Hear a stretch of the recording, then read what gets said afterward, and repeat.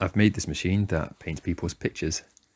You've got a camera and a screen which you use to take a photo, and then you just press paint, and 5 minutes later you've got yourself a watercolour painting.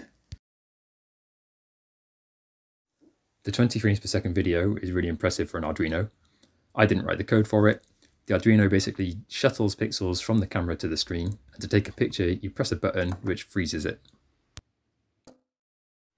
2 stepper motors drive the brush up and down and left and right, but the stepper motors are blind, so to find out where the brush is, we've got these limit switches, and we drive the brush up to the limit switches so the machine knows the position of the brush. A servo motor pushes the brush into the page and lifts it up. There's also a little spring. The spring always tries to pull the brush upwards, and that means that the gears are always engaged, so the movement of the servo is nice and precise.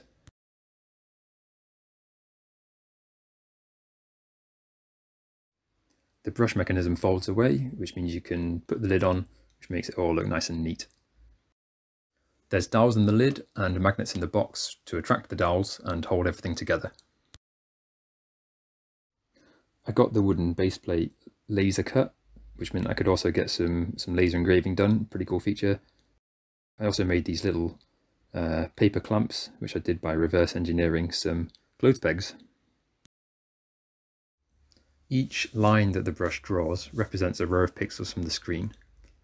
As the brush moves along the row, if it's a darker pixel, then it presses down the brush harder and draws a thicker line.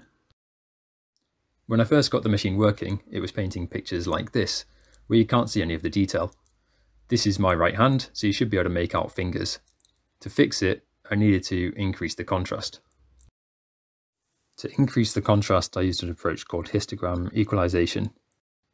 In the top graph, you can see that all the pixels in the image are a similar shade of grey. The darkest pixels are a medium grey, and the lightest pixels are a slightly lighter medium grey.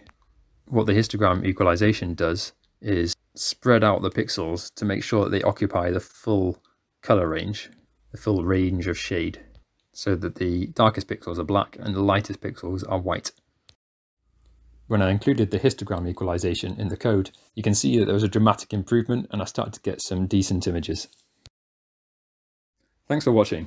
I should make another video in about a year's time, so make sure to subscribe for that.